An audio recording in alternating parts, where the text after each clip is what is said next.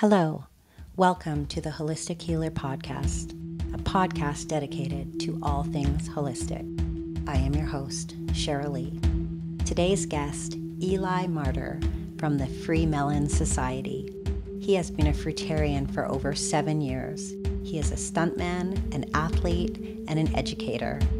Today, we sit down to talk about consciousness, cooked food habits in the raw food space, fermented foods, fruitarianism, and so much more. Enjoy the show. Hello, everyone. Welcome to the Holistic Healer Podcast. I am your host, Cheryl Lee. And today's guest is Eli Martyr from the Melon Society. Woo! He's been a fruitarian for over 7 years. Yeah, stuntman, an athlete, an educator. And look at him. He's like getting it this morning. I love it. It's amazing. So thank you so much for coming on today. I really, really appreciate it.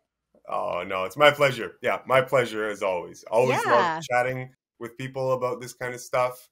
Anything in the health world, health community, it's all good. So yeah, I'm appreciative and happy to be here with you today. Thank you.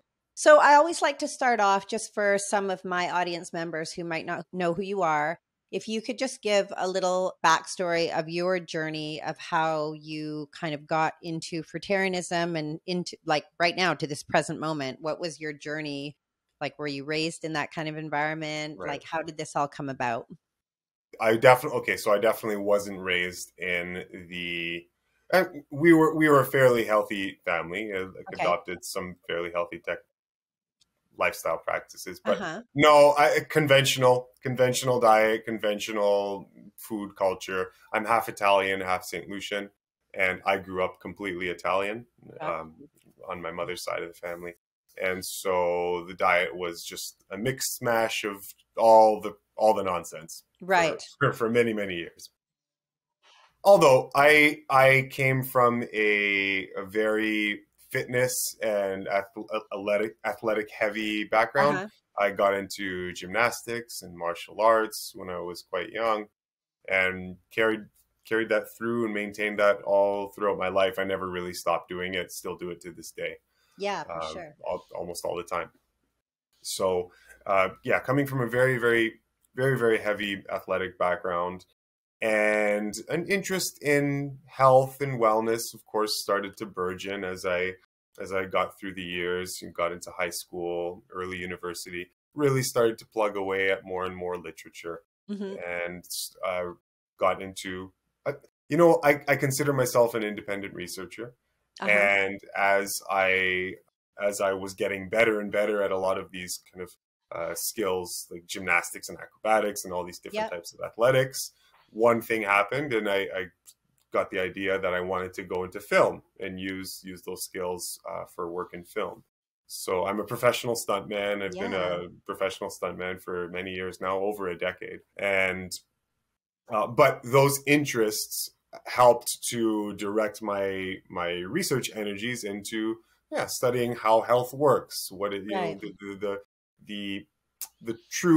the true laws that kind of govern health and vitality. And that really captivated my interest. So I got into a lot of spiritual science, natural law, as well as a whole slew of other subjects, how the world works, secret societies, metaphysics, geography, geology, ancient history. Wow. All this kind of stuff was really, really fascinating for me. And so kind of harmonizing and putting it all together. And I slowly started to build more elements of what truly builds up a healthy and well body and into my own practice. And that evolved into me doing what I'm doing today. Just kind of a very simple, almost Adam and Eve style diet of almost exclusively fruits, some vegetables acceptable, nuts and seeds acceptable, but it's a raw food exclusive diet of plant foods exclusively, no processed foods, nothing, just super simple. And that simplicity has really, really helped me in many, many ways in my life. And so that's where I'm coming from. So I'm an independent researcher who's a stuntman and has lived with this exclusive type of almost fruit-based lifestyle completely for close Wow. to 8 years now. So, yeah, because a lot of people in the space who get to fruitarianism, often it's kind of like the stepping stone of vegetarianism, veganism, then maybe they get to the raw food, but it's the raw gourmet. And then through that, maybe there's like dabbling in raw keto, like it seems for a lot of people getting to the place of fruitarianism where fruit is the majority of the diet. It seems like you kind of missed all of that Yeah. journey of all of the layers of getting to Yeah. that place. Yeah. Which is Yes. kind of cool. Yes. Did you notice, like, when you actually started really implementing the fruitarian lifestyle, did you find that you had a lot of withdrawals from cooked food or from the way that you had been eating prior? No, I didn't. I didn't. Uh-huh. But it's what I attribute that to is because I had more systematically gotten rid of the major offenses, Okay. the major elements in Got you. food culture Hmm. that really, really impair and hurt the body. I had dealt with all those demons a long time Okay. ago. So they weren't plaguing my mind and my tissues when it Okay. came around to making the higher refinements or the better refinements. So I Right. didn't find too many uncomfortable, unpalatable detox symptoms when it came to making this switch. Hmm. That was more, in my past that I dealt with that. And Right. so and giving up some of those things in the past weren't too difficult. I would say the thing that really, really helped me is, again, just awareness, just like Yeah. plugging away at the literature, just making Right. sure I was informed on every conceivable angle, Hmm. and getting saturated, Yeah, I completely was going to say, saturated like, with the field. immersing yourself in that kind of, Yeah, all of the, like, just educating yourself. that's it. Yeah, Yeah. I think that's really important. And I talk about that a lot. It's one thing to think something sounds really good, Hmm. but to actually embody it and to integrate it is a whole other layer. And it's that I feel that allows for the sustainability. Hmm. You really need to know what you're doing, and you need to have a why. Yeah. Yeah, Doing something absolutely. without a why is often just, it those are the things that happen. And to me, it seems that those are the things that are very short lived, That's right. when we don't establish that at the beginning of what we're doing. So yeah, so that's super cool. Did you use fasting as well, like any type of like juice feasting or water fasting as a way to kind of cleanse and detox in the early stages? I did. Yes, I Hmm. did. Yeah, that was definitely part of my routine, right from the beginning. Hmm. Sorry, not right from the beginning of life. I'm saying like right from the beginning of when I started to come Right. online to the existence of a dietary lifestyle that was Hmm. different from what I'd conventionally been shown. Okay, so since Right. that time. So yes, fasting. What the way I used fasting was a once a week kind of maintenance cleanse. Okay. So about 36 hours to 2 days, like 36, 48 Hmm. hours around there. I Yep. did that once every week without fail. Still to this day, I mean, at least once during the week, I'm doing some sort of Fasting. 24-hour or more type of break from food. So that was every weekend without fail, and then from time to time I would do just some extended day water cleanse or Hmm. water fast, excuse me, or maybe even a mono cleanse of 3 days of apples, Right. 3 days of just another type of fruit. So I would Hmm. play with that every once in a while throughout my plant based days. Prior Got to you. being a more almost fruit exclusive. So that's Hmm. prior to that shift. I would still do that. So yeah, so it was a mix of maintenance fasts once every week, and then every once in a while I would include a 3 day fast, maybe Uh-huh. try for as long as possible, but usually about 3 days was enough Yeah. at that period of time. And that's really helpful, I think, in with the ability for that sustainability as well, because you really kind of, I had Jeff Juices on, and the other day, and we were talking about, when you're fasting, it's just clearing out not only that's the physical body, but also the emotional elements and those blockages, right? That tend to come back through cravings and all of these things, because oftentimes they're the old, our traumas, our wounding can push us in that direction as well, right? That's right. Yeah, Yeah, that's for right. And sure. And it's also, you're also training yourself. It's training in much the same way as physical training at the gym or however you exercise. It's very much the same way. You're teaching your body how to be efficient and Right. how to not run out of resources and how to be sustained with no food coming in. Right. And it's a hormetic stress. When we say hormetic, we mean it's a type of stress that's not so overbearing that your body doesn't make a positive adaptation to your constitution on the other side of the stress, right? If it was a maladaptive stress or something that's too much, then it just hurts and damages you, right? So you wouldn't want that. But a hormetic stress is a good stress, right? A eustress. So fasting is doing that, and it's and that again very, very helpful, because anytime we're improving our efficiency, we're improving our efficiency. I mean, the benefits kind of speak for itself, right? That's of course what we want to do. Yeah, for sure. So when you were kind of venturing on this journey and you were going and reading the literature and making changes in your life, how did these social aspects, not only with your friendships, but also with your family, did they change? And was this something that was kind of a sovereign, like in the sense of sometimes keeping this to ourselves, knowing what others are going to say is sometimes the best thing to do, because a lot of times, you'll get like negative feedback, and that never helps unless you're really you're really strong in what you're doing. We tend to be able to be swayed. So what was your experience like during that time? Yeah. When you're throughout the plant-based, regular vegan diet type of years, not too much. I mean, you can still be social. You can still for sure. You can still do all these conventional things. But I mean, I'm not doing any drinking. I stopped going to restaurants and doing like the restaurant meals a long time ago. So that element changed a little bit, and so there was some adjustment there.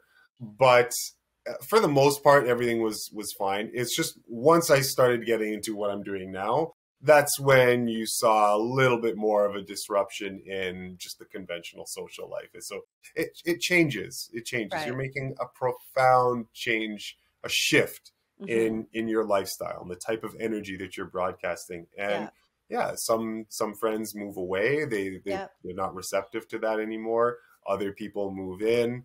And there's an adjustment period. Right. Was it difficult, to answer your question? Yeah.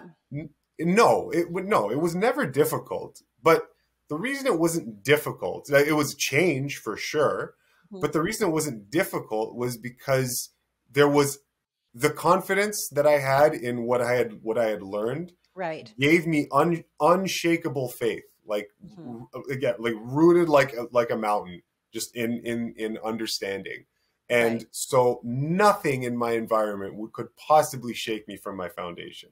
So it didn't matter what type of social contempt or malignment or aspersions or whatever was coming my way, doubts, any of this. Got a lot of it from family, a lot of it from friends, a lot of, I'm losing weight, like in the initial period, I'm starting to lose weight.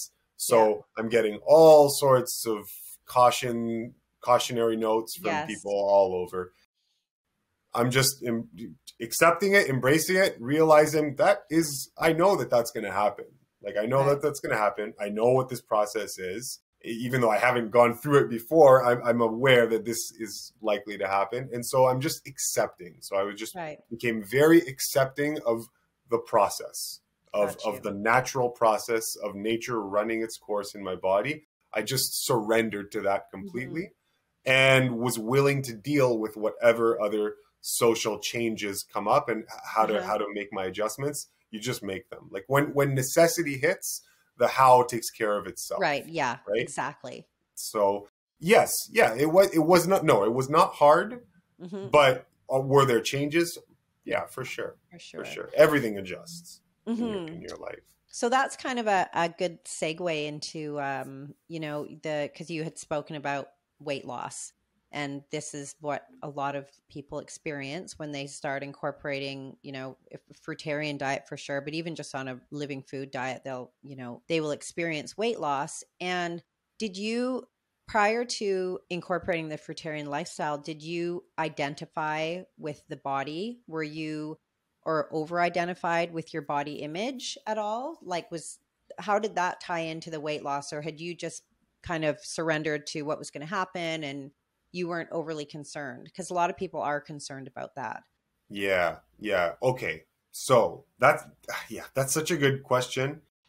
Let's go with my personal experience first and say like did I identify with my body very, very much? So yeah, for sure. Every growing young chap, if you're into fitness and you're starting to get more confident, getting strong, developing all these, physical talents, right? Yeah, you enjoy looking good, right? You enjoy being strong. You enjoy being able to, to make that expression to the world or make that statement to the world that I'm one of those people that takes responsibility and loves themselves. Like it's a good thing. What for me made the change? What allowed for me to start to chip away at how much ego identification I placed in my physical self was a lot of the spiritual aspirations that I had.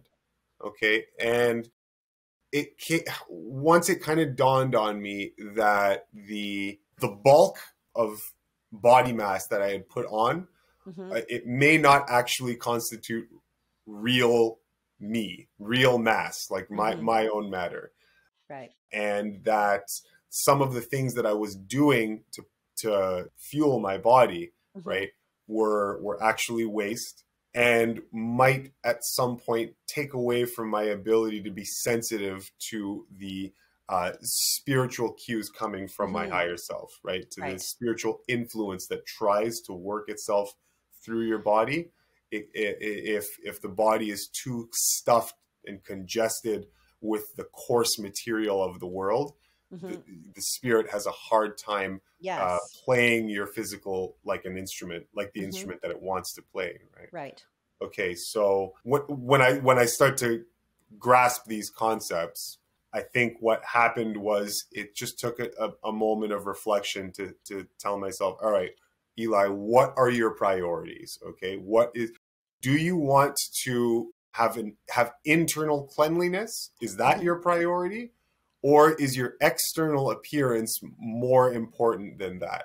And so when I really put those two options into perspective, for me personally, internal health and internal cleanliness and purity was far, far, far more important than simply appearing to the picture of health that culture has created and fashioned, right?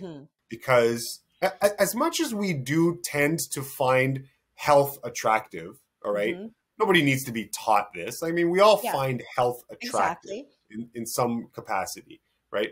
But there is a permutation of that is culturally created that is not necessarily in line with true health. Okay. Yes. So I just had to take that moment and make that distinction. So once I made that choice, then I'd solved like 90% of the problem. Okay. Right. From there, yes, there is the discomfort of seeing the changes happen before your eyes. So like in the mirror, you are losing, quote unquote, losing. You're not losing. You're not losing. But you are changing the appearance that you had built up for all of these years. Right. So if you're not prepared for that mentally, and if you're still hung up on the ego identification with that, it will play mind games with you. It will shake your confidence. It will shake your foundation.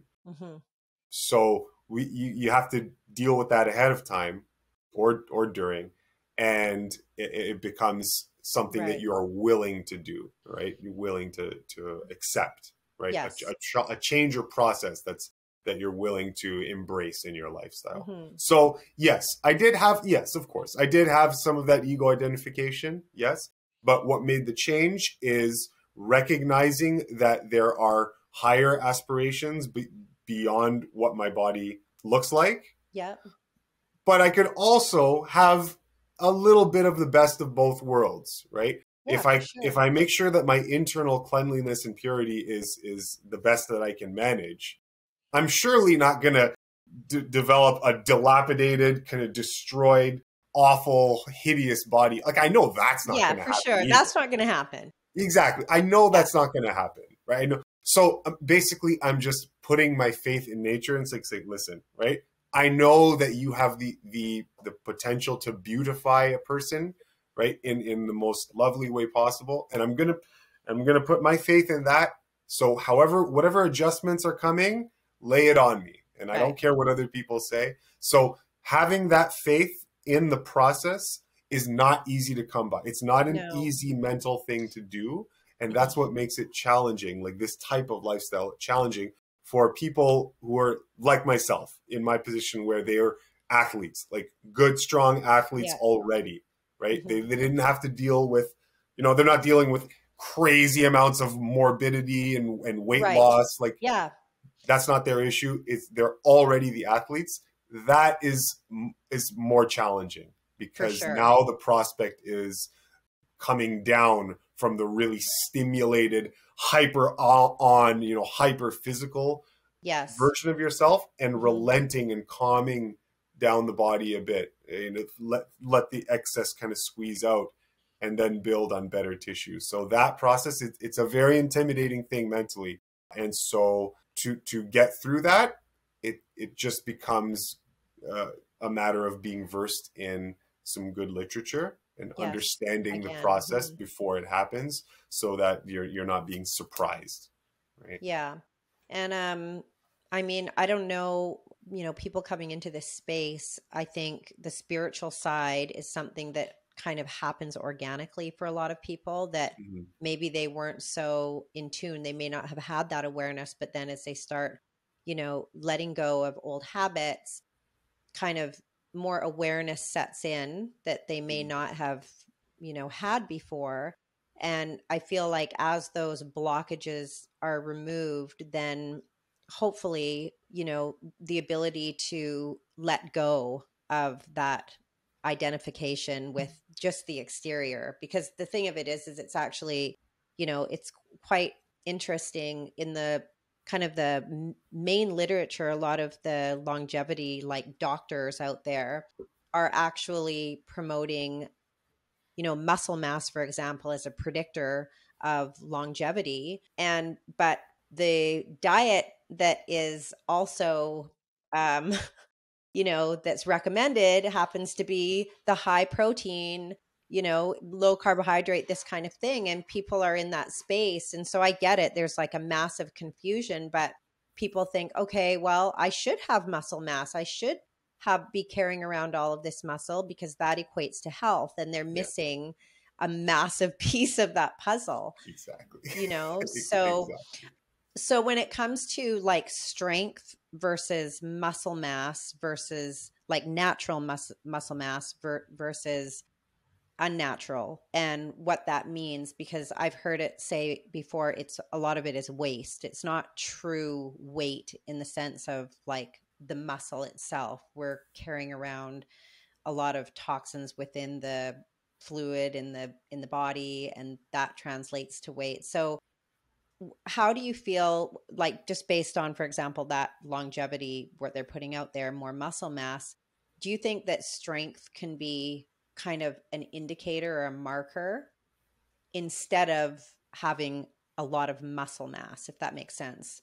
Okay. So you're asking, is in terms of longevity, if longevity is kind of what we're after, are you asking what would be more important, size of your muscles or like strength of your muscles? Yeah, exactly. Okay. Yeah. Gotcha. Exactly. Yes. So the strength that you can generate and muscle strength that becomes much more important, because it's a kind of like a function of your nervous system, Right. right? The amount of tension that you can generate with your muscles, that also influences the strength of your bones, the density of your bones as well. So if your body is accustomed to generating for your body type and for your body weight, strength challenges, it's accustomed to generating a lot of strength, then Right. that will translate into bone health. Right. And so even if you are not, let's just say you're a really light person and you are accustomed to, for whatever your body weight is, really strenuous effort, right? The sheer amount of resistance that you move or weight that you move is not as much as, let's just say, the muscle bound steroid, freak out there. Gotcha. It doesn't matter that you're moving less weight. What's important is for your body type, the amount of resistance that you're engaged in, and how that translates into your own bone health, right? So it's the nervous system that we're interested in training, and that translates into whatever muscle size your internal natural chemistry dictates is appropriate for your body. Yeah, right? So exactly. whatever amount of muscle size. See, the thing we have to remember is that the law of nature, the law of vitality, is efficiency. Right. Every single operation in your body is calculated to run with a brutal calculated efficiency. No waste, no excess. Every operation is done, just at the point of maximum efficiency, no more, no less. Everything, your body's always trying to do that. And whenever we start carrying around more than we need, your body is going to try to bring you back down to wherever is most brutally efficient.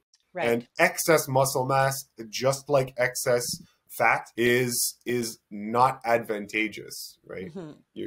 And if your body detects that there is material that it's carrying around that's unadvantageous, it's going to try and release it, right? So what we're doing with this type of lifestyle is we want as little body mass as possible. No, I don't want to say that. That's going to give the wrong idea. As little body mass as is necessary for our bodies and to be able to do all of the things that we want to do in life. Right. So we need to give enough stimulus to our bodies, like a signal saying, hey, you need this amount of strength in your life to be able to do all the things that you want to do, whatever it is you're doing, rock climbing or swimming or whatever. You just engage yourselves in those activities, feed your body what it wants to nourish itself with, the natural foods that are meant for your physiology. Okay. And you maintain that, your body will adjust with the amount of size that is efficient for what you need and no more. Right. Anything excess is just excess. It just means your metabolism has to work harder than it needs to, and you end up burning out earlier. Right. So it's all about efficiency. So that's the delicate balance we're trying to play, is not having too much excess, right? Coming down to where we are only using what we really need, and no more than that. Right. So okay, now I hope I answered. Did I answer your question? What would be more important? So like the strength. You did, yeah, you did. Okay. And I feel like, so, and I think this, the diet part of it, like the protein centric kind of, message right now is what it's said to do is in terms of longevity is like, okay, well, we want to make sure that we don't become sarcopenic as we age. Yes. We're going to need more protein, and that's the best predictor for a long life is not becoming sarcopenic. Well, how do we do that? We need to eat more protein. Along with, of course, it does also, the literature says, you need to be like resistance training and lifting weight, but maybe that's just a good little segue to talk a little bit about protein and how that fits into that piece. Right. Okay. So I think the adjustment that I would make there is, look, if we want to make sure that we are maintaining our muscle mass or our strength, then that's a function of activity. You just Right. keep moving, right? Mm-hmm. That takes care of that.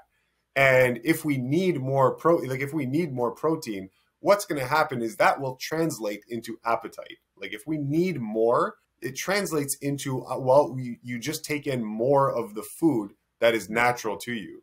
You wouldn't take the advice that I need more protein and then eat something that is unnatural to your physiology. Like no animal would Right. ever dream of doing that.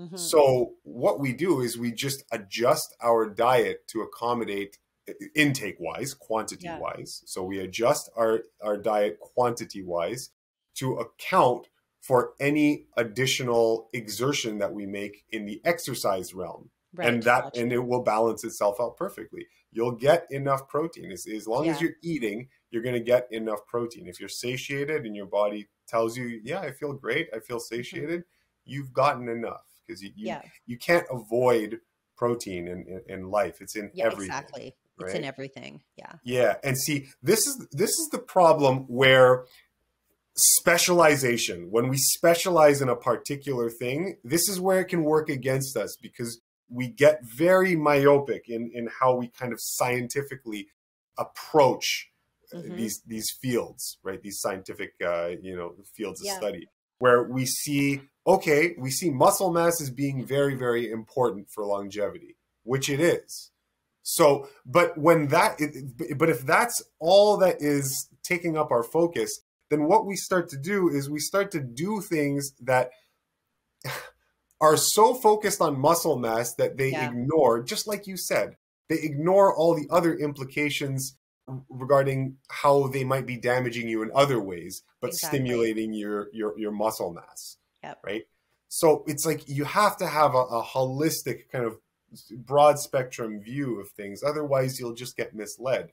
You get too narrowed in your focus, and you do things that might compromise other systems, other natural systems in the body, for the kind of temporary benefit of this muscle stimulating thing, right? Loading yourself up with butter and rotting chicken legs or whatnot. It might stimulate the crap out of your muscles, because you're getting all these hormones and a flood of IGF, all this stuff, right? But it's not good for your health, right? It's not good for your longevity. There are better ways to go about it to get the same effect without the negative implications of doing stuff like that. And it's just a facet of, being so removed and disconnected from the laws of nature. Like my background's in hygiene, and coming back to the tenets of natural hygiene. I mean, if you look at those tenets for a healthy, holistic life, they're all there. It's very simple. But I feel like the more information we have, we tend to want to overcomplicate things when it's really just so incredibly simple. But for some reason, we feel like, there's more information coming out, and there's this and there's that. And it's actually oftentimes works to our detriment. The more information we have, the worse things can get, So I came across one of your videos, and you were talking about a book by Charles, is it DeLacy Evans, How to Prolong Life? Yes. Which was so, like, I would love to talk about that a little bit, because that's like just on the topic of longevity, because that to me makes so much sense, having these compounds that are in the body. And to me, I was thinking about it, well, that makes sense as to why as we age, we lose our flexibility. It just really resonated with me. So, and again, this is going to be in complete contraindication to some of the other mainstream, but I'm not talking about that on this channel. Not really. I like to ask the question, because I think it can become very confusing for people, because they are out there on YouTube, and as they're looking at your video or my video on the same stream, they might have someone who's been on carnivore for 10 years and is telling everyone how they're thriving. And so it's very, very confusing. And that's why I like to kind of bring up some of these things, just to kind of get it out there. and to talk it out a little bit. But yeah, like the book, How to Prolong Life, can you just kind of give like a little recap of what that book is about in the space of longevity? Okay. Okay, if I remember correctly, right, there are elements in that book that have to do with a lot with fasting. Okay. Uh-huh. There are in just how we conserve our strength and how do I say this? Well, it's like what we were talking about, just like we were talking about. It's a matter of not wasting the body's energy with Mm-hmm. being squandered in digesting and food and Yes. expending unnecessary tax. Okay, I think that's the way I want to put Mm-hmm. this, right? How to prolong life is your body not expending an unnecessary tax or an unnecessary burden doing things that it doesn't need to do. So Right. whether that looks like excess digestion, whether that looks like excess expenditures of any other kind, whether Mm-hmm. mental, whether it's sexual, Mm-hmm. whether all sorts of energetic influences, staying up too late, all these kind of things, right? So it's dealing with that, right? So it's definitely dealing with that, conserving the energy Yeah. and being as efficient as possible. There are other elements there that have to do with the physical encumbrances that we take on in our body, and building up of the hard earthy minerals and hard earthy substances from the planet Yeah. that in some foods are more concentrated than Mm-hmm. others, that can build up in tissues and starts to clog and concretize and solidify and calcify tissues over Mm-hmm. time, the more of these things we take in.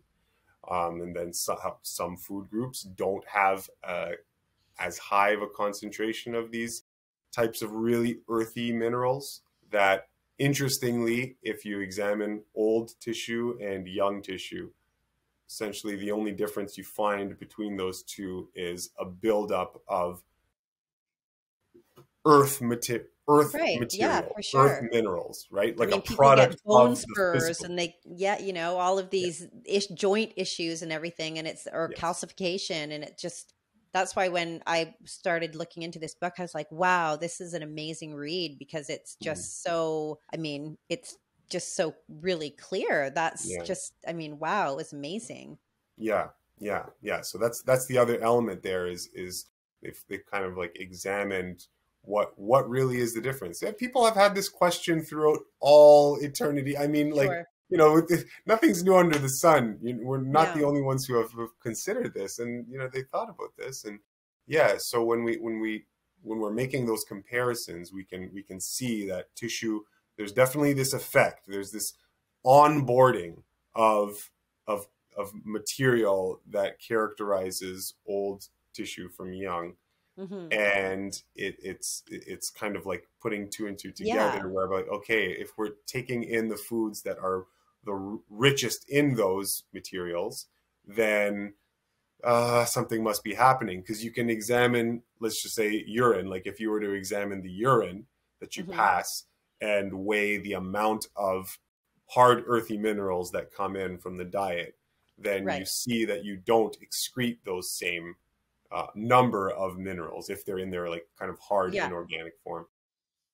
And so where are they going? And they might be accumulating in the Yeah, tissues. for sure. So the less of that we can do, then that would seem to equate in more and more longevity, right? Hmm. Hmm. And where that becomes extremely controversial in the plant-based community is that the higher forms of dense earthy minerals are generally going to be found in plant material, like vegetable matter. Exactly. Right? Yeah, that's what I wanted to talk to you about too, because Yeah, that's kind of a touchy subject for a lot of which is a very people. touchy subject. I think from what I can see from the book, kind of fruits at the top of that's going to give you the least amount of accumulation Right, of those elements, and then working down, I think actually meats below that if you were to just right, eat that alone, and then vegetables, and then starches and grains. right. So, but when it comes to vegetables, you know, that we can talk a little bit about like the vegetable's defense mechanism and what happens when the vegetable, like if we look at it from the standpoint of does it want to be eaten or does it not want to be eaten? And we know that fruit wants to be eaten. It has a seed, it wants us to excrete and proliferate, but it's not like that with vegetables. So like how in the living food space, I guess ideally we would want to really limit vegetables in either cooked or raw form. But there's also the element of transition where, you know, I think they provide a good transition for people who are looking for something a little bit more rich, fatty. They can, you know, make a salad dressing and that type of thing. But how do you feel about incorporating vegetables on the long term, you know, and what that might look like in a ratio to fruit? Awesome. Yeah. Awesome question. Awesome question. Okay. So I definitely don't have any problems with someone incorporating vegetables into the diet for the long term. Like I don't see this as a huge issue. There's a caveat though that I would have to attach to that. And that caveat is, okay, we have to recognize that our sensitivities are not created arbitrarily. There is nothing off. There's nothing wrong. The creator didn't mess up with designing our food sensitivities. Right. And I think that the objectionable tastes and the kind of like repugnant tastes that we can get from food, I'm a very devoted advocate to the idea that these things are there for a very particular reason, and they're meant to dissuade us from the things that are not for our body, right? Are not ideal for our body. And it kind of we have to have some sort of internal radar for making this determination, because if we didn't, then we would just indiscriminately put whatever into our bodies. And we know that nature abhors that. There has to be order, right? The organism must be able to maintain its own integrity. So we have to have a barometer to assess this. And if we're honest with ourselves, that barometer, it doesn't respond as keenly to a very, very big chunk of the foods that we consider healthy vegetable material in standard food culture, right? Yeah. So, I mean, if we're talking about like grains and any of the grains that you have to cook or prepare, or the legumes that you have to cook and prepare, I mean, right away by default, these are all out of the picture, right? If we're talking about vegetables, right? These are all gone, because you can't have a normal relationship to them if cooking and processing is required. Because without cooking and processing, you would run into the defense mechanisms in your taste sensitivities. Your body would say, or your mouth almost physically would say, what are you doing? Get this out of here. Stop it. Not happening. Yeah, like stop it, you silly man. Silly woman. Get this out of here. Right? And there's a lot of vegetables that inspire that kind of resistance to making a meal out of. Right? I did a video a while ago on just like green onion. We add it to everything, and nice vegetable meal, nice stir fry. It's great, super tasty when it's prepared with all this stuff. But then you take a green onion and you just bite it and eat it. You're not going to want to eat it, right? It just inspires this awful rejection. But other foods don't do that, and those other foods that don't have that effect at all, then you might be more inclined to eat those as a staple to your diet. So, okay, so circling back now to what I said, in saying that I don't have any issue with vegetables constituting a part of the diet, what I would say is that general guideline is circumscribed by having faith in how your palate is designed. So what that means is I'm only going to ideally be taking in those few amount of soft leafy green vegetables that don't inspire any revulsion, that are very palatable, easy to take in, just as enjoyable. Well, you're not going to find a leafy green that's like as rich and Of course. stimulating Yeah. as like a fruit. Like you're probably not going to find that. No. Some people are different. I'll Yeah. just whatever. There's always the But exception. most, the general, Yeah. the majority of people, for sure. Exactly. Yeah, exactly. So, and those are fine, right? Those would be fine. You can add those to your heart's content.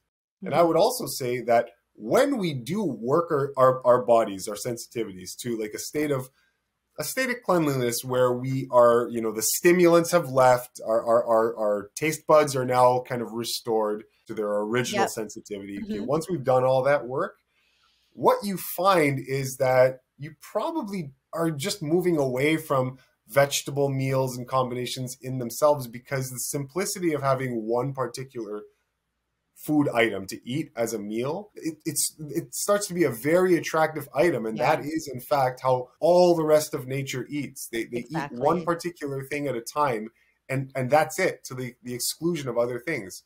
And we have to ask, why has nature seems to program this eating trait or characteristic in most of the life that we see? And it's probably because there's some sort of wisdom that we can glean from that observation, right? So when we go to trying to adopt that eating obligation, we find that we're going to be going after foods that are rich and satisfying and tasty, that we enjoy, that are dense enough that we can actually make meals out of. And so less and less you're going to be going and resorting to vegetables in order to do that. Totally. Because that's just what you want, right? Yeah.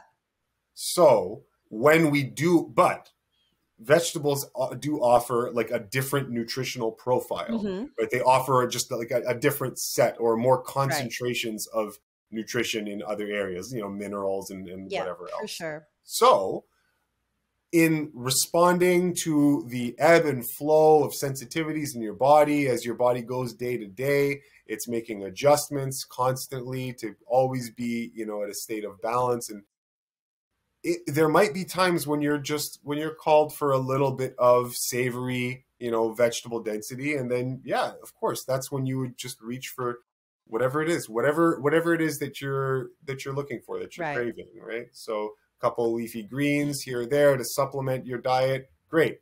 A couple of nuts and seeds, if you need just for whatever reason that density, then great. You find those and you have them. And so you're always playing this delicate balance where everything's just in this homeostatic kind of rhythm and harmony. For sure. Right. So that I think is fine and will lead everybody to the best health that they could possibly experience. And I think, again, if we look back to nature, I mean, calorically speaking, we really would have a hard time surviving on just vegetables. I mean, they don't have the calories to provide us with what we need just to function, not in the long term. So, but we can look to fruit and we've got everything there. So, if you look at it again, just go back to nature, go back to the laws of nature. It just all makes sense, right? But you just kind of have to sift through all of the weeds that are out there right now to get back to it. Yeah. And I think on the topic of vegetables and the ones that are higher in those compounds, like oftentimes the cruciferous vegetables, those tend to have like a lot more oxalates. In fact, a lot of people who incorporate a lot of cruciferous vegetables will actually end up getting a lot of joint pain, and those types of things. And when they remove them, it disappears.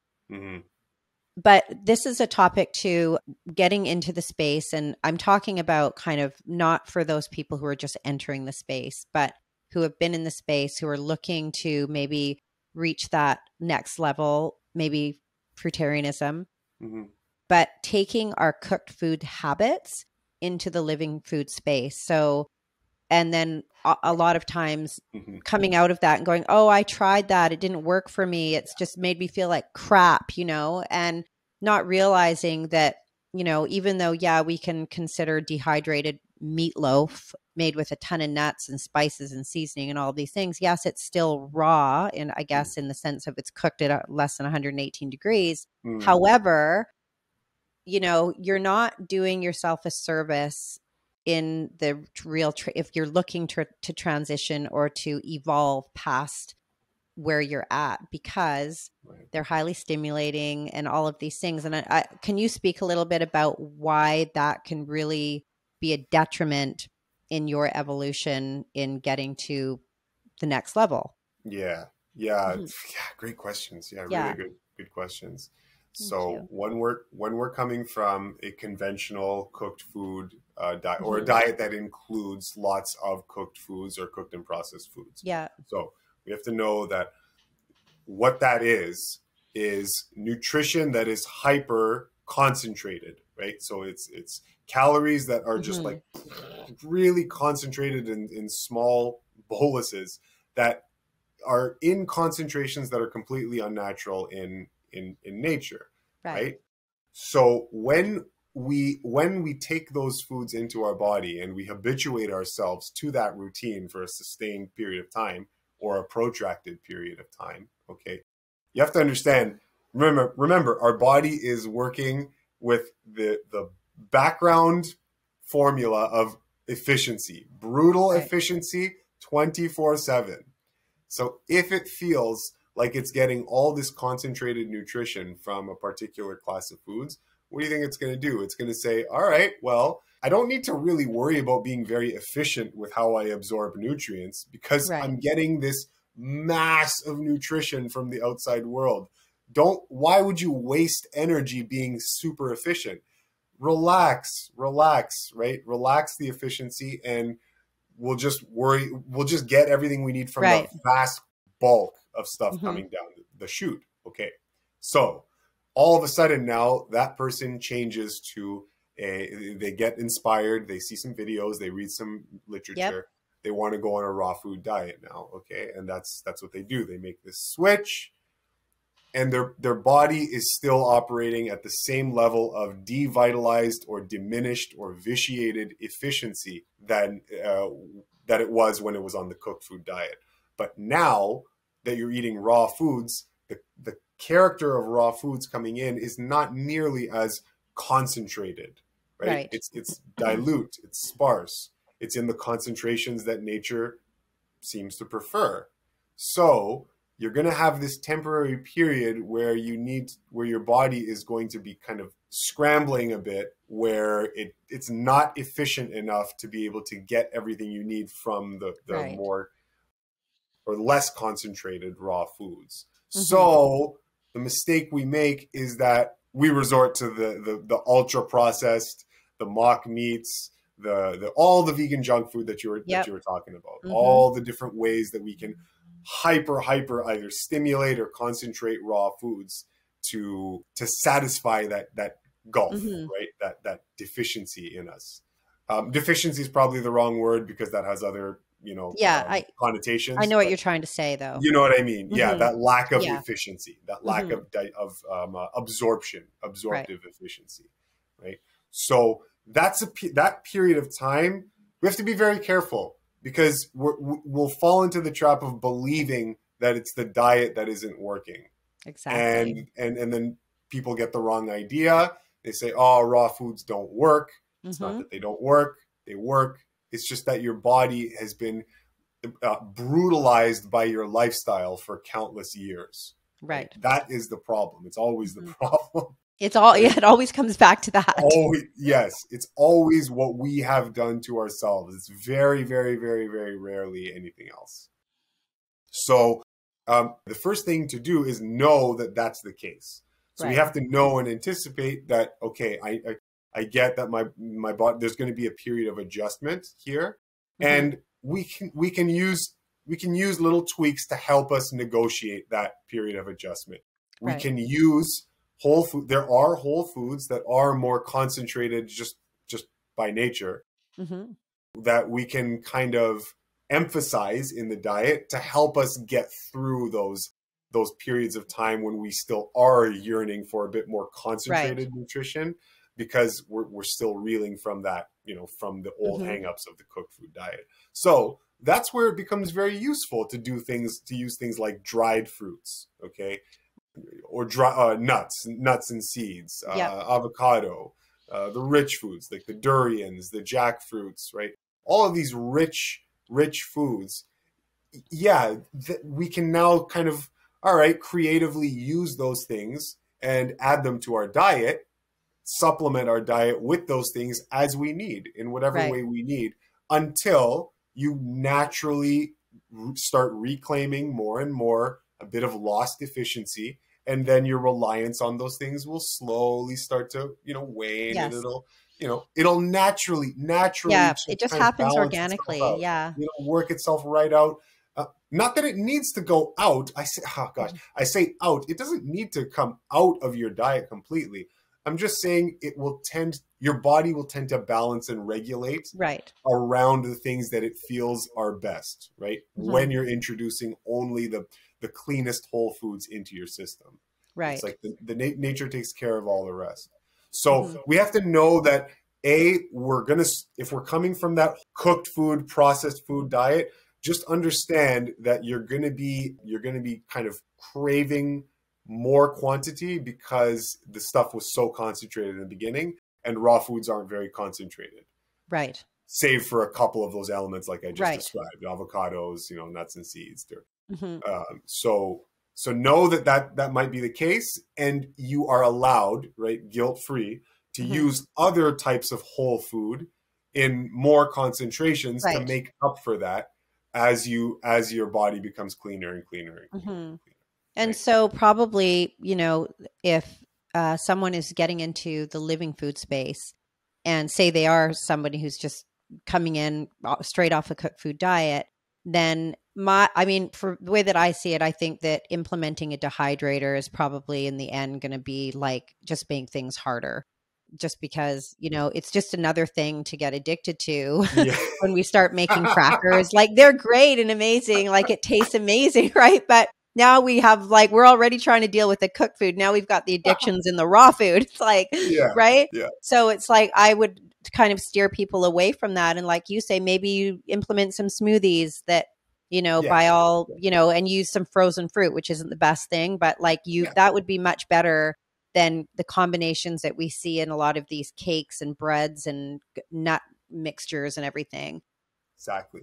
And then also the food combining side of things, which for some kind of gets a little bit confusing, but I think it's equally as important to implement that. Uh-oh.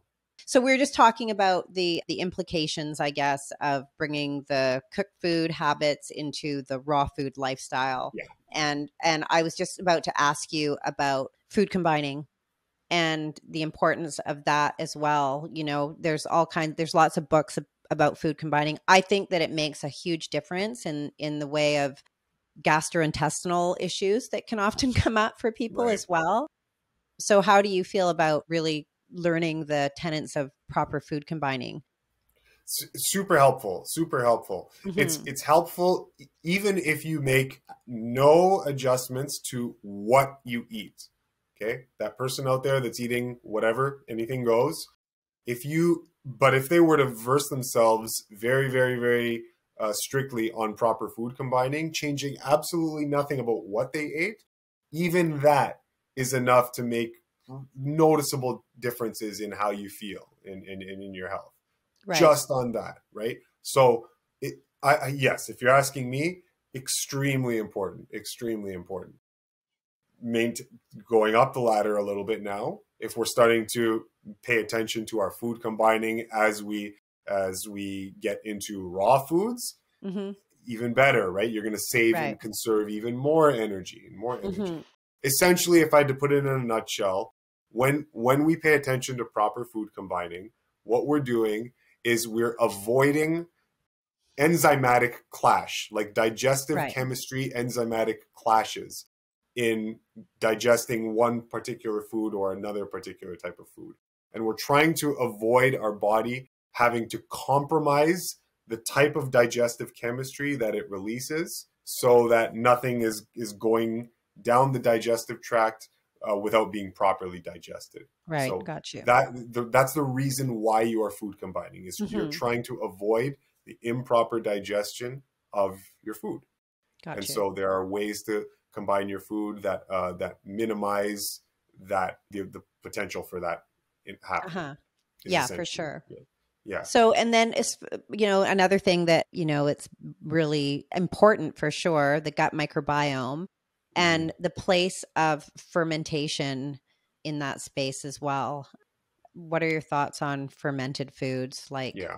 kimchi and kombucha and these types of things? Yes, yes. So yeah, I had a fun little video that I did with Professor Spira Oh, cool. on my channel about Oh, that great. subject. Cool. Yeah, yeah, we really jumped into it because it's a good question, and Yeah. you seem to be very talented at asking Thank good you. questions. Yeah, you're welcome. Thank you. So, so yeah, okay, gut health and the Yeah. fermented foods. So here's where I'm coming from. What I would say is that we ferment, okay, populating our gut bacteria with the gut microbes that we need to be Hmm. healthy and well. This we have to understand if we're being on again, if we're being honest with ourselves, right? We got to recognize that this is something that we would have no capacity to assess in Right. any natural setting, right? Hmm. We would never have any way of monitoring what our gut microbes are doing, how they're Right. reacting to what we're doing in our life. Hmm. The tools that we have to assess what is best for us are other than that, right? See, our job, our responsibility is to take care of paying attention to our sensitivities, to develop a proper relationship to what is food in the first place. And if you do that job correctly, right, which is the intention of nature, right? Yep. Because I'm always very interested in what is nature trying to Yeah. express, Hmm. right, in the Absolutely. life, right? That starts to become very important because the more you can harmonize with proper laws of creation, proper laws of nature, the Hmm. less likely it is that you'll screw up, right? The Yep. less margin for error you have, okay, in diet. So fermented foods. I'm getting back to it. I haven't forgotten. Yep. Yeah, for sure. So in worrying about what is food in the first place, that is, in my opinion, a far more important and pertinent question to ask, right? Hmm. Because if you pay attention to that, everything else will take care of itself, right? That you see, that becomes the realm of of another intelligence that kind of Hmm. takes care of how your gut microbes are Right. develop in response to the good stuff coming down the chute. And if you just pay attention to what is best, what is going to happen inevitably by default is you're going to cultivate the exact microbiome, the exact environment that is best to dealing with the type of food that you're eating. So as long as you're not causing any trouble, digestive Right. trouble, bad food combining, this plays a Hmm. role as well, or eating things that are just outside of the bounds of our physiology. Uh-huh. You're not doing any of those things. Your gut microbiota is probably going to just completely take care of itself, Self. Yeah. just as it does for the millions upon millions of species out there, Hmm. and for many of the populations of human populations that have lived outside of the influence of kind of modern day culture, where they don't worry about any of this. No, They're just eating food, they're and just that's living. it, right? Yeah. And living, and they Yeah. don't have any of the rampant disease statistics that we do in modern society and culture. Why is that? Okay, so fermented foods. Fermented food is essentially spoiled, rotted food, right? It's rotting food. It's food that is undergone or starting to undergo the process of degradation, decomposition, rotting, Yeah. right? And there are byproducts of fermentation, of decomposition, of rotting that we naturally, when we're hit with them, we find them. We don't. There's a displeasure. There's a revulsion. There's Hmm. there's an antipathy that we have to things that are rotting, degrading, broken down. Yep. We don't like that type of stimulus, right? And your natural reaction to things that are rotten is to spit them out, right? Hmm. Because you can detect the byproducts in there that are not good for nutrition. Yeah.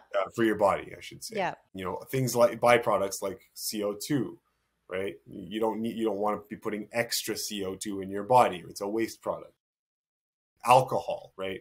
This is what vinegar is. So any vinegar product, I don't care whether it's white vinegar, whether it's cider apple cider vinegar. vinegar, it doesn't matter what kind of vinegar. Yeah. It just means it's alcohol. It's rotting natural organic material.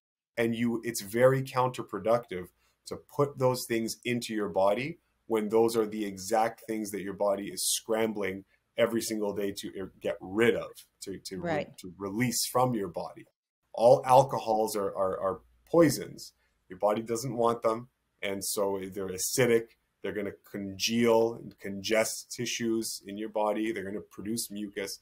We don't want those things in our body. Now, the reason we eat and take in fermented foods is we're told because they cultivate good bacteria, because all these bacteria are responsible for breaking down dying material. That's the role of bacteria in nature, right? They're degraders. So when we're eating fermented food, it's because we're focused on what cultivates the microbes. So we think, okay, well, we eat foods that have loads of microbes. Yeah. It's that exactly what you were talking about before, that lack of holistic thinking, right? Take in all the considerations, not just focusing on the microbes. And so that's what we do in hopes of populating what we imagine is, and I'm not saying that that's wrong, right? But like good bacteria, right? All the bacteria are good. They're all decomposers. They're all breaking stuff down. It's just that you don't want to attract the type of bacteria that break down bad things, because that creates symptomatology, right? So, but they're all good. You want them. I mean, if they're resulting, they're all in nature for a reason. They're all there for a reason. Yeah, they're all there for a reason, right? So that's a different subject. I don't want to digress. Yeah, it's a whole different subject. Yeah, that's a different thing. So, but getting back to fermented foods, yes, okay. So there are a class of foods that are they're controlled rotting. Fermented food is controlled rotting in a controlled environment. Right. Whereas rotting outside in the open air, you're kind of letting the air kind of oxidize the food. And so it's a rot that just kind of breaks things down in an uncontrolled way. Yes. And you let the natural forces of degradation take over. And that's when it makes itself obvious that you don't want this stuff. Like a rotten apple on the grass, you don't want to touch it. You're not going to eat it. Yeah, the smell, the taste, all of it, the look, it rings true with your conscious intelligence, and you know that that's not food anymore. Don't eat it. Exactly. Don't eat it. Yeah. So it's good to know that the only difference between fermented food and that rotten apple is that fermented food has used now a human contrivance to control that process. Right. That's it. Right. But otherwise, we're still taking into our bodies not necessarily the most ideal food. Fermented food, its utility is that it's a survival mechanism. It allows us to preserve food for long periods of time. Right. That is the only reason why we ever started using it. Right. It's not because it was the most ideal food. It's because it was storable food when we didn't have refrigeration. And you do that in human culture long enough where humans do things like migrate outside of their natural habitat, right? Something that no other animal does. So now we have to find intellectual ways to live in that habitat. And so we do things like ferment our food and keep them in containers, bring them along the marching path with us. If we're nomads, that's what we do, right? We ferment milk and the goats and all that. This is what you do to survive. Okay. But it's just that's hung around in culture for long enough that we've convinced ourselves that this was proper human nutrition. Right. It's never been proper nutrition from day one. It's just that's what we did to survive. So we have to start growing up a little bit, maturing a little bit, investigating. Evolving a little bit. Let's evolve a little bit. We have enough luxury in our environment now. We have access to so much in the modern world. In the modern world, we have access to so many options. We don't need to be relying on these old human cultural food hangups anymore. Like, we can evolve to actual living food. We don't have to eat rotten food. No, you don't need to do that. You don't need to do that. And you certainly don't need to do it in order to cultivate good bacteria. Yeah. Just eat raw living food. That is the relationship. The relationship that was programmed into us is you eat the right food, your gut microbes adjust beautifully and harmoniously to that. Right. That's the relationship. It's so easy. Like, you don't have to think about this, right? Do you think that the reason why there was such a push for the fermentation is because of that, like looking at, okay, well, it has the ability to preserve, and somehow that got translated to preserve the body? Okay. Preserve. Okay, you got it there. Preserve. In a sense. Right? It's if you can, okay, in the modern world, if you can preserve it, it's a commodity. It's a good commodity. Right. Right. It's a food commodity now. So that makes it very attractive. That's why wheat is such a prized crop, because it's storable. It's easy. Flour lasts forever and ever. Right. It's a market commodity. So if you can preserve it, great. Right. So that's one reason. And as soon as the market really likes a food, then the science starts to corroborate a market preference, right? You just get into this whole slew of commercial science where the food companies just buy out the science, fund them for whatever result that they want. And you have some commercial science, and that floods all these like stupid, Google, Google articles that you see on page one, What are the benefits of fermented foods? All these like hip hoppy, like pop culture websites come up. I'm like, oh my God, fermented. It's all that noise. So that's one of the reasons I'd say that's one of the major reasons why we still have the fermented food. And you had mentioned you were about to say something else. I think I interrupted you. No, I was just trying to kind of that preservation piece of what the mindset is, like knowing that obviously nobody wants to sit down and eat, drink a jar of vinegar. That would make us sick, right? I mean, it's just that, but where's the mindset in thinking that translates into health?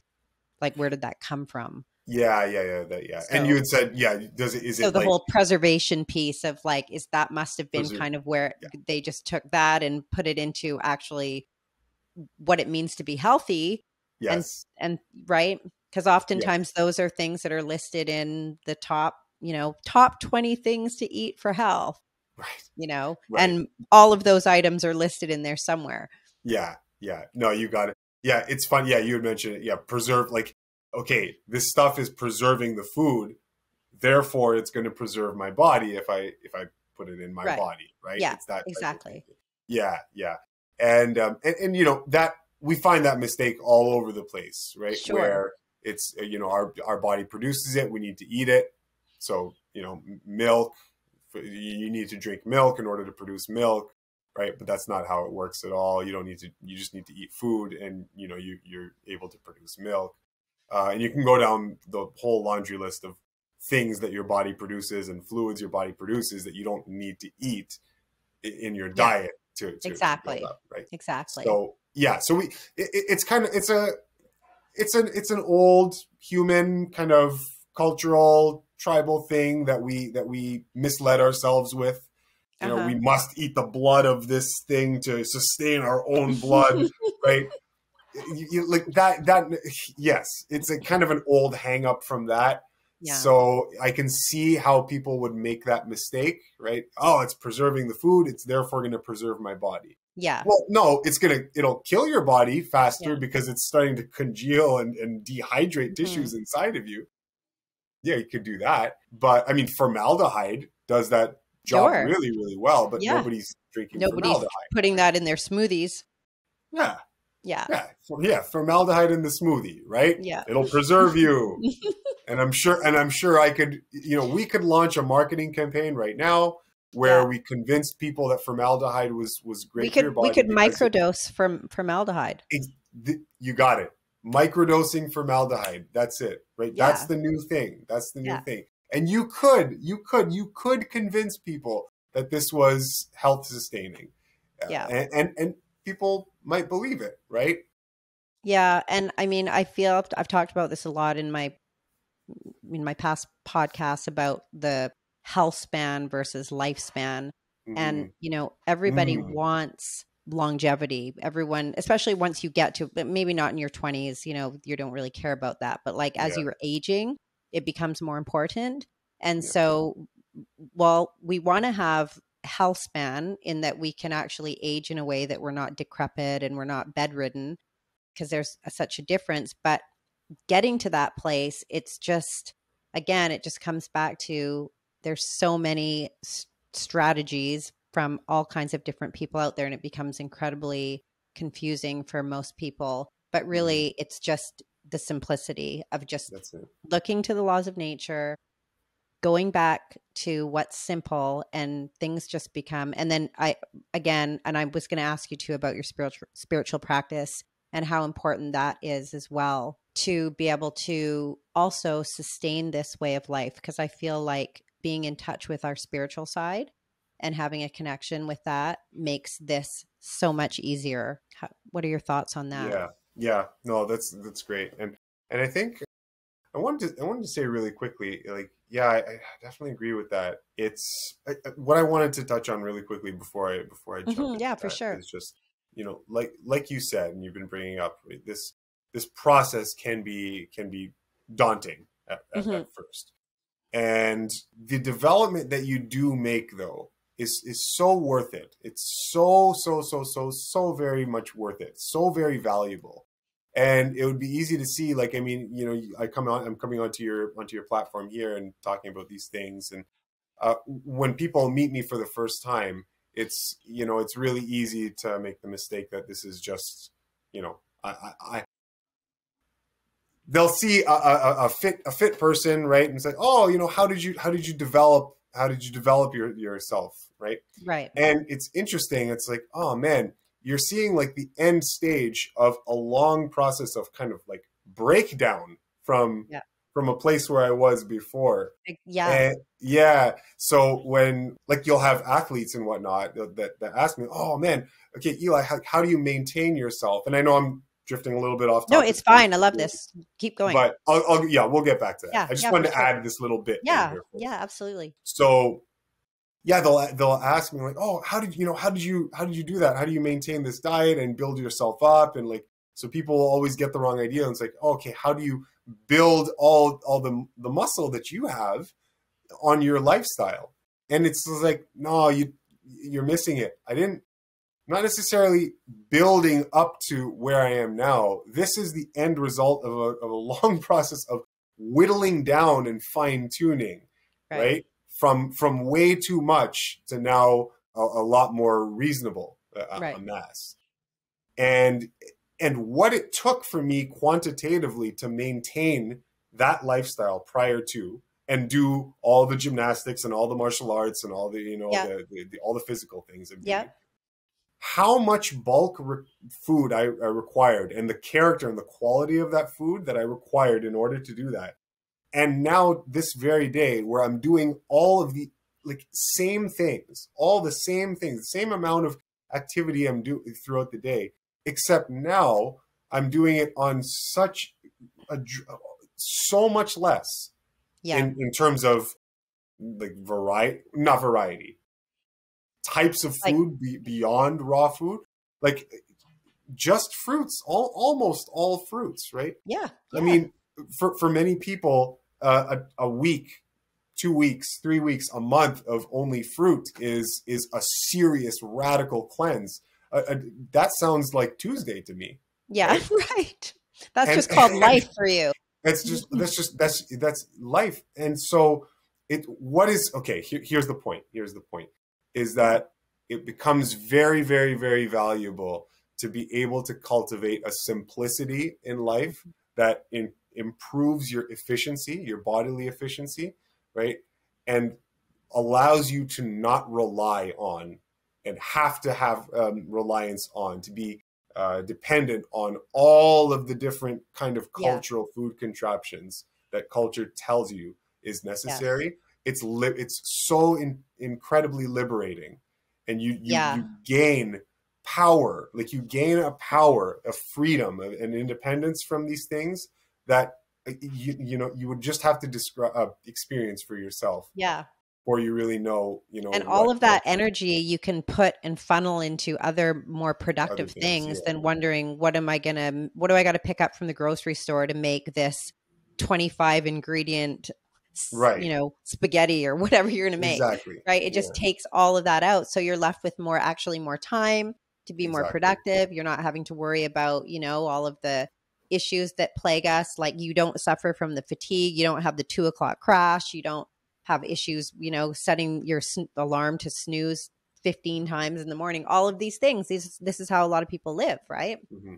Yeah. So it just Exactly. takes that completely out of the picture. So yeah, I mean, but again, it's just that, find out what your why is, immerse yourself in all of the things, books, videos. I mean, we're so lucky now. I never had this ability when I was in my 20s to go and look at YouTube videos and podcasts, and you really had to try to find a book. But now there's really no reason why you wouldn't be able to, because it's just out there. If you want it, you can find the information. It's so easy. That's right. Yeah. So one more thing, I just wanted to ask too about, well, actually two, because I did want to just touch on your spiritual practice and what that looks like, and how important things like meditation. I think, like I said earlier, I feel like once you start implementing this type of way of life, like headed more towards the fruit side of things, it just organically happens that you want to kind of be more connected. And as those blockages are being removed, it just happens organically. But in terms of making a practice for you, what does that look like for you? Gotcha. Okay. So first thing I'll say is that a lot of the interest in spiritual and higher development, there's going to be a lot of that starts to be automatically generated and automatically cultivated once you start cleaning up your physical self. Right. There's a component to this type of spiritual development that is just paired inextricably from your physical, and the second you make progress in that realm, in that sphere, it's going to translate to more interest in spiritual development. And that is just something that happens because there's no such thing as separation, right? All of your bodies are connected. So you're going to find that you'll be more interested in things that are of a higher nature, right? Once you start really, really, really getting into the thick of healthy lifestyle practices. Okay, so that's one thing. Even if you have no spiritual aspirations, you're probably going to find that you're going to be getting more in touch with yourself. You might have more potent or profound dreams. Start remembering dreams. You might have sensitivities. You might see more synchronicities happen in your life, right? You've probably noticed this too. These little synchronicities. For those of you not familiar, a synchronicity, you think of something, you think of a particular song, you do something in your life, and then in some completely unrelated avenue of life, some completely other unrelated aspect, someone else reciprocates that same thing that only you knew, right? And so you're like, what? How did that person know? That type of thing. Yeah, it happens a lot. Yeah. So anyway, a lot of things you might start to notice change in your life, all right, when you start to make these changes to the physical. Now, in terms of the practice, yes, one thing for sure that I'm always doing is every time I'm going to bed, like to sleep in the evening, I'm not actually just going to bed. Every single time I lay down, it's exciting because it's an opportunity to see what type of imagery conjures up in my mind what type of inner practice starts to play around in the blackness behind my eyelids, right? There's over time, you start to get good at being able to kind of calm yourself down, stay alert, stay attentive, let your body kind of drift away, but do work, right? Either use some auto suggestion, whether it's reviewing, maybe whether it's a concentration exercise, like reviewing all the events of the day. See if you can recall them in their colors, in their details, and just going through your whole day and remember every single thing you did at every single step of the way. What that does is it does a lot, right? It enhances your concentration ability, your ability to work in your non-physical vehicles. I know I'm not defining all these terms, but that's okay. Yeah. Anyway, that's one thing. So in the evening when I go to bed, I'm always doing some like work in that sense upstairs. Just trying to work on visualization, work on imagery, work on anything I can while I'm drifting off to sleep. Right. Okay. In the morning, very often, if it's early enough, if I wake up early enough, that's when I try to do a lot of my projection work, right? Okay. So either lucid dreaming or an astral projection, that tends to be the best time to do it, like early in the morning. Yeah. I'm not a pro at it. I'm not successful at it all the time, but I've gotten better at having it more consistent. I just had another one a couple weeks ago, super exciting. And if you guys aren't familiar with it, just Google it. Just what is astral projection? You'll find lots of stuff, and it'll help you flesh out what it means when we talk about that stuff. So that's the kind of like bed routine. On top of that, though, usually what you'd want to find is either sometime in the morning or sometime before bed where you can just quietly sit and do a type of meditation practice. There are many types of meditation practices that you can do. I like to do just a stillness practice where I'm creating imagery that I want to see show up in my life, right? Or if I want to ask questions and have questions answered in my life, maybe one thing I could do is just sit down, be with the question or the problem, and then let it ring through your mind, like kind of like a bell, right? So it's like, imagine the question is a bell, and sit in calmness and stillness so that there's no stimulation. You quiet your thoughts, just worrying about your breathing.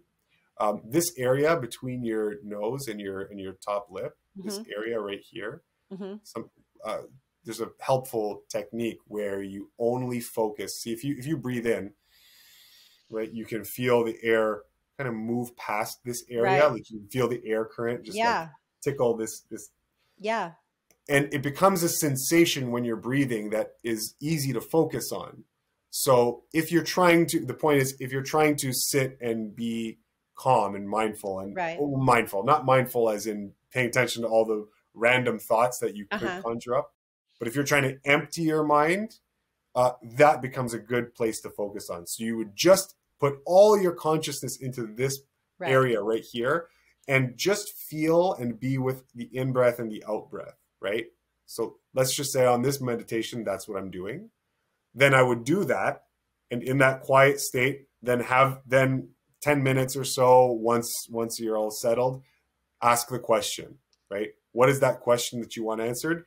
And then that question, it kind of reverberates. You let it kind of ring through your whole body, mind, and just wait for what happens, right? Make no prior judgments, no, just try to accept whatever comes, and you might find some interesting answers come your way, right? Yeah.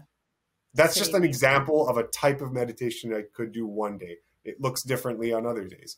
Some other days, let's just say I want to work on something physical, right? Like a physical skill at the gym or a movement. then you could use a meditation to do 100 repetitions of that movement, right? And feel your nervous system, feel your body doing whatever it is you're doing and being very successful with it, and do it in your mind. Yeah.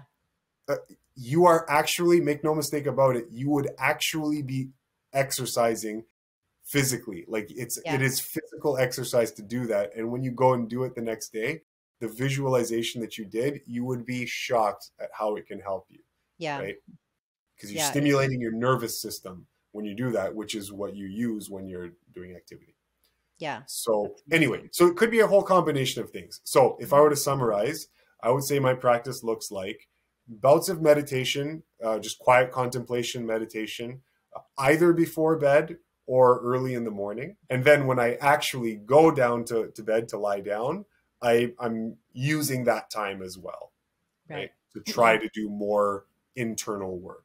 Sometimes it gets exciting. Like there are times where it's just like so exciting. I'm like, oh my God, I can't wait, because you know, the last night you lay down and you had all of this beautiful imagery come up. Like you can start to conjure this up very quickly. And when I say conjure up, I'm not talking about your imagination, but you really all you're seeing is blackness behind your eyelids.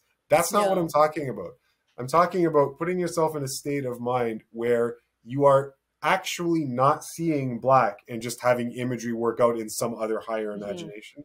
You're actually seeing, like you're watching TV on an LED panel behind your eyelids, and actually tangibly seeing rolling streams over rocks and a windmill, and you're there, and then there's an animal, and then there's whatever it is, right? Actually seeing, having those experiences like on a nightly basis, that can start to get really exciting really damn quickly, right? Yeah, well, it just becomes so real, you know, it's literally like it's happening.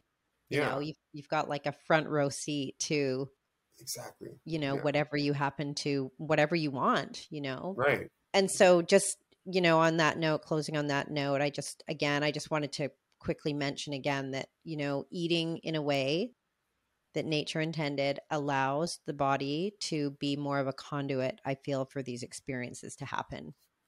It just removes the blockages, and there's just an awareness that comes with that unless you have experienced it, you can't describe it. So yeah, for sure. So I have one final question, and this is a question that I ask all my guests. So I just want to wrap up with this question. And the question is, what is your authentic life print? What is your unique expression in the world as Eli? My unique expression in the world. My unique expression in the world. That's a good question. That's a really nice question. I like that one. I think my unique expression in the world would be one of the beauty and the harmony of simply surrendering to obedience of an authority that actually does love you, right? I love that. I think there is an ease and a simplicity and a security, right? It's funny, we're always looking for security in life, right? We're looking for a type of security. And there's no security that affords you more actual physical and spiritual security than doing your job and being obedient to the higher laws of nature, God, however you want to word it, right? And being obedient to those laws of morality, right? These are also laws of nature that we can recognize do exist. And the more of these that we start to align ourselves with, the more splendor starts to characterize our life. And I think what I'm trying to give to the world, right? What is my expression that is characterizing me is a championing of an advocacy of that phenomena, that process. Wow. That's beautiful. Yeah. Really Thank beautiful. you. It's that's a good question. I really, really like that question. Yeah. Well, you know, I feel like everyone's here. We all have we're all on the planet, and we all have a role to play. And it's like, you know, to be able to realize and know that we are all unique. You know, there's never going to be another Eli. There's never going to be another Shirley. Like, we all have our uniqueness, and to be able to hone that and to really tap into what that is and to really understand it, I think can be really powerful for people too who don't know what that is. Because a lot of people, when you ask them, they're like, well, they define themselves as their job, or they define themselves as their roles, but they don't actually do the self inquiry to really, yes, but like, who are you? You Mm-hmm. know, and Yeah. you know, what makes you light up and what's your expression. So yeah. Exactly. But yeah, thank you so much for coming on today. I absolutely love this chat with you today. And how can people find you? I'll link your Instagram, but do you have like a website, or what? How can people get a hold of you if they want to? Gotcha. Yeah. Thank you so much. I really Sure. appreciate the time. Really appreciate the time. And Thank it's you. always a pleasure for me to chat about this kind of stuff Yeah, with for people. sure. So yeah, thank you. Thank you. Thank you very much. People can get in touch.